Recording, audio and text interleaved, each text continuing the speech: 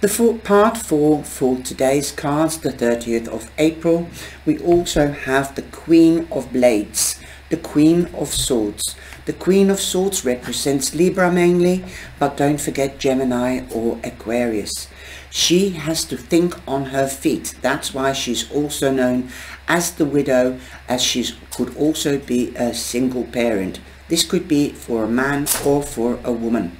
But also she's known as the Ice Queen, and that means that she is very precise, and also she could come across as a chilly, cold person, but she isn't. She's just got her emotions under control.